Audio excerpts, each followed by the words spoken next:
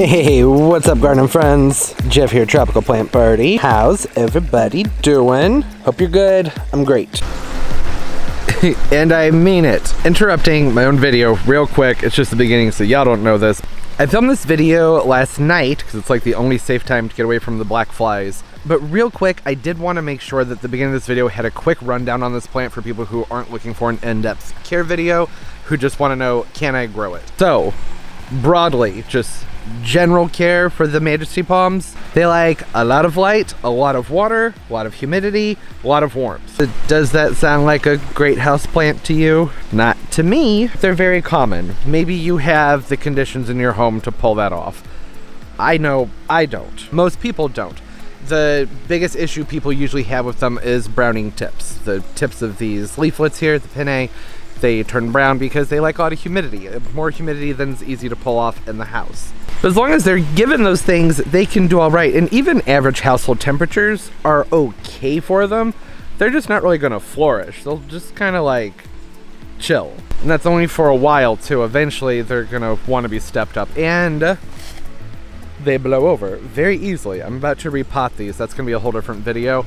Like I said, I just want to step in real quick with that little note for people who just want to know very quickly, can I grow this? Do I want to grow this? Personally, I think Majesty palms, not the best candidate for a houseplant if you're looking for a palm tree. Kentia palms are the best, but like unbelievably expensive. These are cheap. They propagate from seed very quickly. They grow quickly as well for, I mean, a palm tree, and that's up until they get to be a certain size and their growth will slow down. That was it, just the basic for people who just wanted a quick, will this do well for me? That's that, and I'm gonna go ahead and cut back into the video where it's more about like in-depth care for the Majesty palm. Maybe for people who already have one, who need troubleshooting. I don't know. I'm gonna stop talking now. So anyone who just popped in, wanted something real quick, there's that for you. And everybody else, move on. Finally getting around to talking about the Majesty palms. Now, caring for the Majesty palm is simple but complex at the same time. There are a lot of variables that go into some of the factors with keeping them nice and healthy. The Majesty palm, which is Ravenea rivularis, native to Madagascar, not like my favorite, but they're really popular because they germinate fairly quickly from seed as far as palms are concerned. And because of that, you can pick them up fairly cheap. They're not terribly expensive. That depends on where you live. A pinnate palm with really pretty dark green feathery foliage. Not one that's typically going to trunk for you indoors, but if you have it for a long time and you do a really good job taking care of it, it can and will happen eventually. But they gotta put some size on first. As far as lighting goes, for a long time these were regarded as a shade-loving palm, which isn't really the case. I mean, when they're smaller, just like all other palm trees for the most part, they can take less light because they're growing in the understory. In the house, however, they tend to do a lot better with a decent amount of sunlight. They're going to look a lot better in a very bright room, anywhere. We want to keep them like 1 to 5 feet from a window probably. In the house, bright light. Outside, they can be acclimated into full sun just fine, but they tend to bleach very quickly. So it's a process you want to take kind of slowly. Smoothly move them out, give them a little bit more light like every couple of weeks until you move them into full sun. If where you pick them up from at that nursery, they're already sitting in full sun, you ask them, have you had these for a while?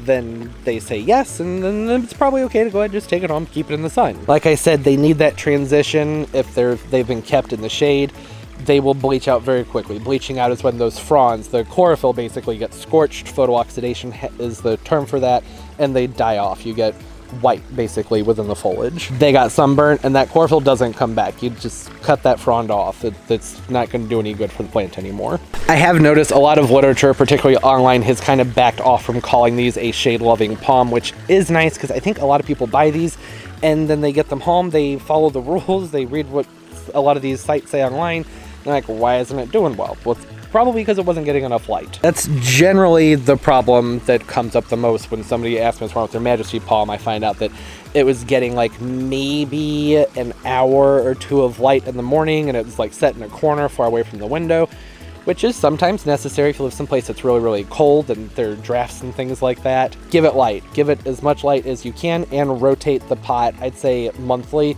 so that the plant doesn't start to lean or stretch in any kind of odd way. If you notice, like, it kind of looks like the fronds are bleached out here. That's just a reflection of the light, but I'm gonna go with it. If you notice something like that happening with the foliage and it's starting to get sort of white, it's losing that dark green color to it, then scooch it out of the light. Maybe it was too much or it got moved into it too quickly. It's not a plant that's going to do well in a dark room, not for a very long time anyways. You probably pull it off for several months, but eventually the plant's gonna look pretty scraggly. Give them a nice bright room, they will appreciate it. These palms like water. They don't want to be sitting in water, but they don't want their soil to dry out, at least not for a very long time. During their active growing season, which is summertime, late spring through summer, that's when they're going to be growing the most. They're a true tropical, so they're always in an active growth state, but wintertime indoors, they're not going to be growing as much. That's I guess what I was trying to get across. When the days are longer and there's more light outside, they're going to be growing more. They're going to want more water. And that's when I like to be sure to never let them dry out, basically. The top, half inch of soil can dry out. It's best to have an evenly, consistently moist soil.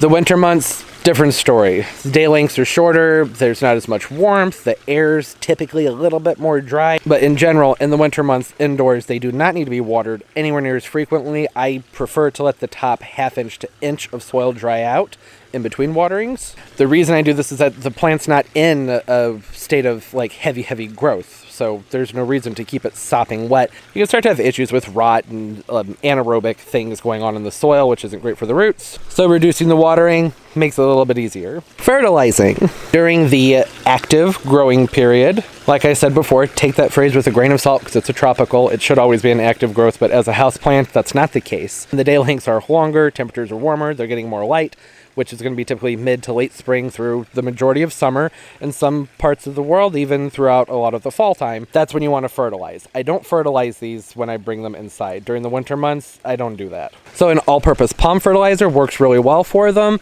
It only needs to be applied like probably every 2 months or so. My tropicals, palms, houseplants, pretty much anything that I bring outside for the summertime, I prefer to cut back on fertilizing within about 6 weeks to bringing them indoors. So for me, where I live, that would probably be, they'd get their last fertilizing right around the first week of September, because with plants that are very frost sensitive, they're going to be coming in around October 15th probably. As far as temperatures are concerned, they do like a lot of warmth and a lot of humidity. I don't like to let them drop below 40, even though they can potentially go down much cooler than that.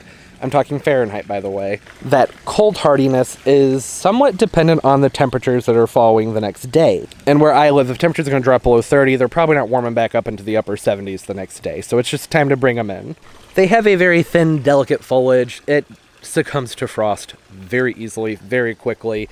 And it's just, to me, it's just a setback. May as well avoid it. So I prefer to move mine back into the house actually when temperatures at nighttime are dropping below 50.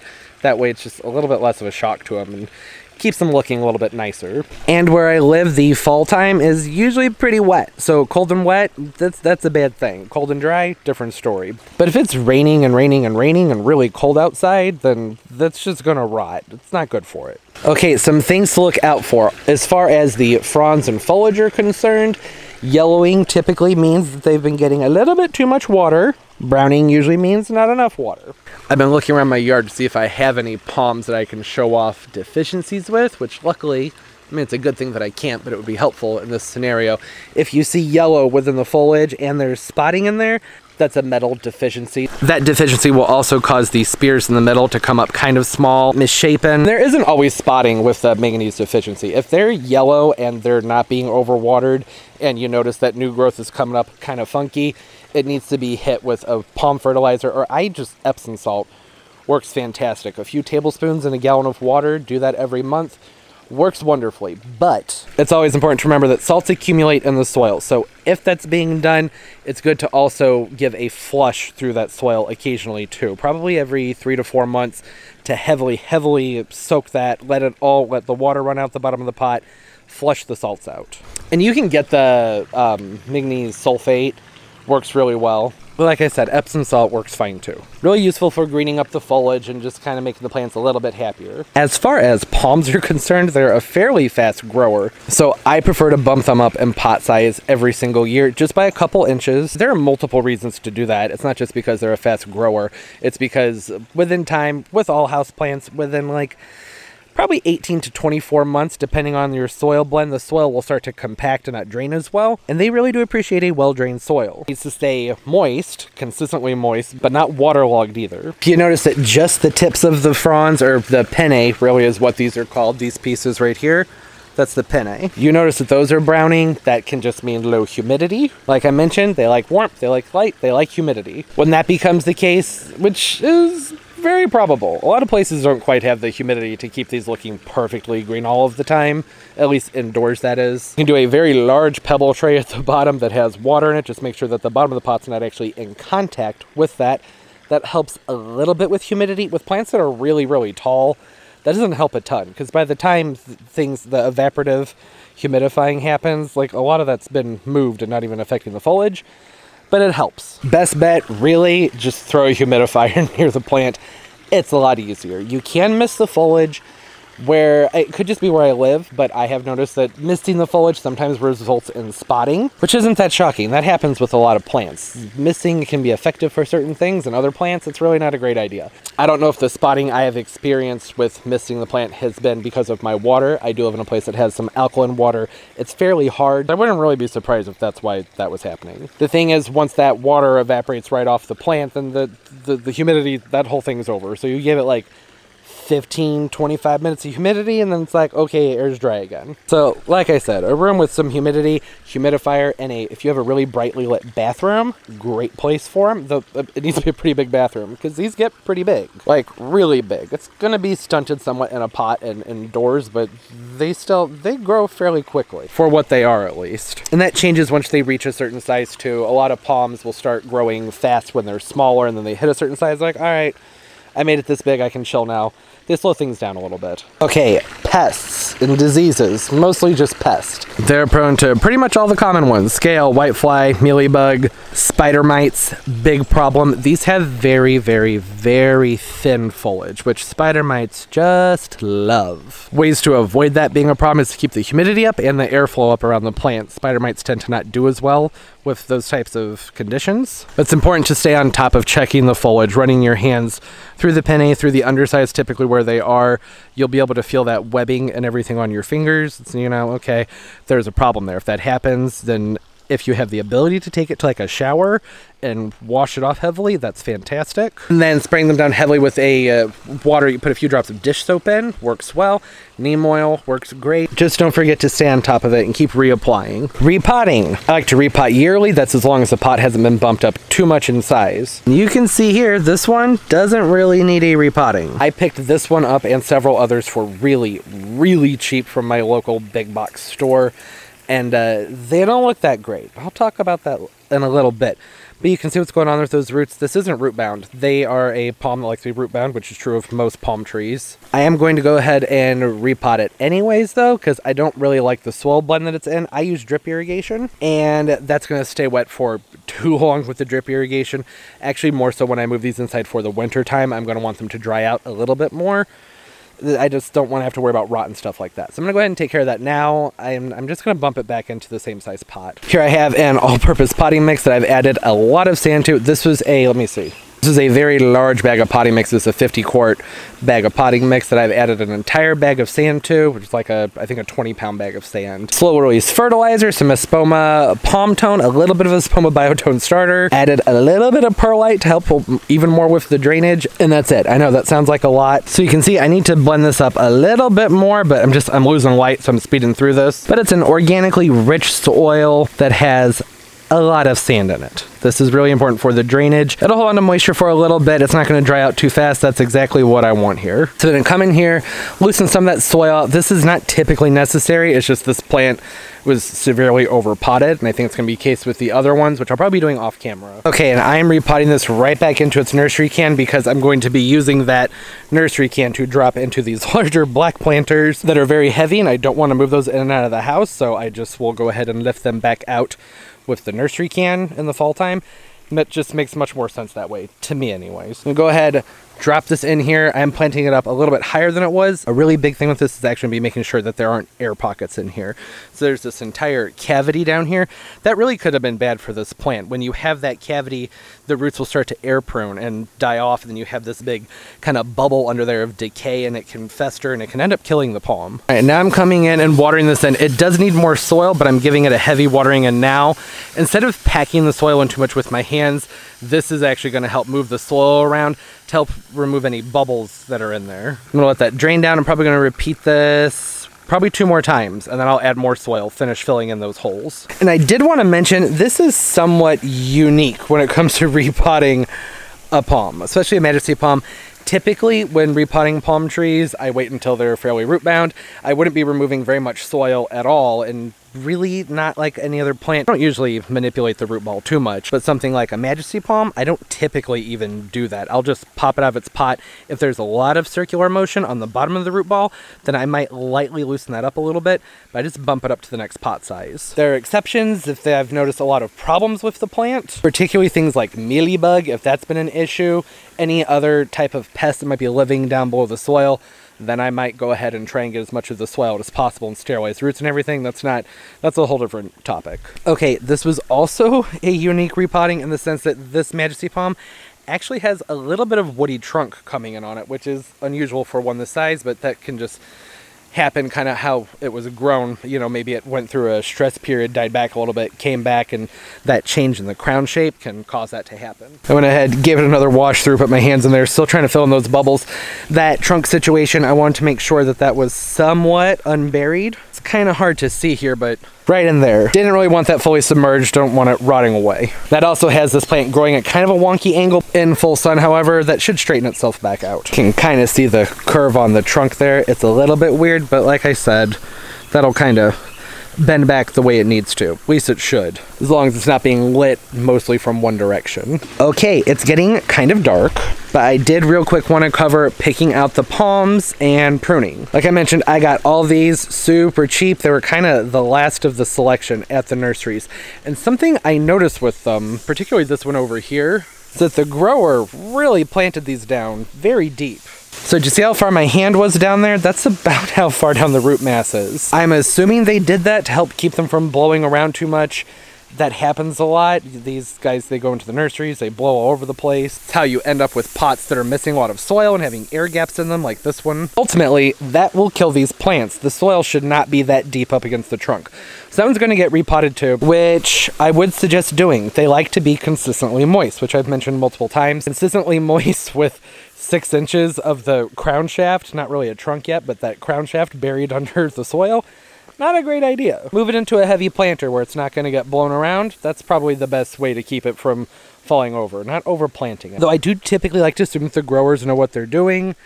So maybe it's a new technique that works really well and I just don't know anything about it. That's possible. I don't know. From my experience, however, I would advise against it. You can see here, this one has a broken frond. Not a big deal. I went ahead and bought it anyways because I actually like the shape of this one better than all the others. You can see it's not over buried. There are some roots coming out the top, which is okay. I would still top dress that if the pot still has some squish to the sides. That means it doesn't really need to be repotted, but you may want to just put a little bit of soil on top of that. Like I said though, this one wasn't buried like the other one was. Actually, I mean, it may have been at one time and all the soil came out. That wouldn't surprise me at all. Not one bit, but you can see it. This one in comparison to the others has a much thicker body to it, more girthy, as opposed to this one, very thin, spindly, and then this one over here that was buried way too deep, which might be the case with the other one, and this one, which didn't have any soil directly below it. It's more than just that. The growth, the fronds on this one are much more upright and sturdy, which I really like. They're not fanned out quite as much, which isn't a bad thing for them to be fanned out. But when they have the same number of fronds, it probably means this one a little bit more of a sturdy plant than one that has similar foliage, but a little bit floppy and flaccid. Over time, as these grow, the fronds are going to start to unfurl, just like this one's done right here, no matter what. But that's a little ways down the road as far as growing these. See where this is broken right here and right here? I'm going to first make a cut right there. Clean, sterile, sharp scissors, pruners that is. And then I could just leave it like that. There's not much left on there. This plant has plenty of foliage, so I'm gonna go ahead, come on down very, very close in there and make my cut right in there. Heck, while I'm here, may as well fix this one. This one's sticking out a little bit too far for my liking. It still has plenty of foliage, so it's not a problem. Everything's fine. This one actually is really nice too. It's extremely full. There aren't a lot of broken fronds, but I speculate it's also overburied, just like the other one. Like I said, maybe that's fine. I don't know, but typically not great for a lot of palm trees to overbury them. Okay, that's everything in a nutshell. I will be potting these up into these other planters, making them look nice. I will talk about companion planting and stuff like that with them, but I'm just going to be dropping them in the nursery can inside there, filling the rest of the soil.